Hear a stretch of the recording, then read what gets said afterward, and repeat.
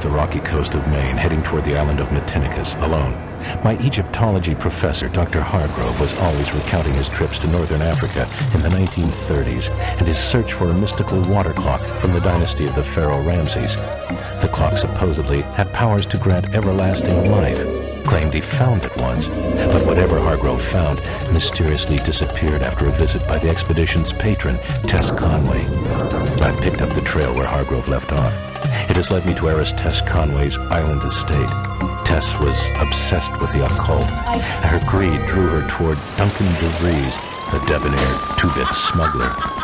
In its heyday, the Conway estate hosted wild, extravagant parties. It has been deserted for decades. Tess and her society friends disappeared in 1932 on the night of the summer solstice. I'm just getting my first glimpse of the house. The weather's getting worse, but I'm almost ashore. I fear my life may be in danger, but I have come prepared. That's strange. My watch has stopped.